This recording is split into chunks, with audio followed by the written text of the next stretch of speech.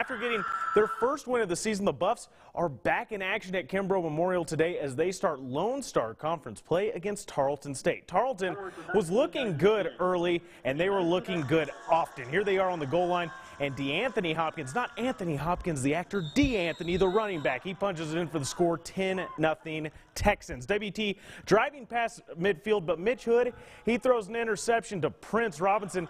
Hood would end up getting replaced for Justin Hotling in the third quarter. Not a good day for them, but they get it back here. Hood is slinging it to Samaj Mitchell for a first down, and then later Duke Carter would finish off the drive as he's going to do a nice little tumble into the end zone right there. WT, they lose huge, 44-7.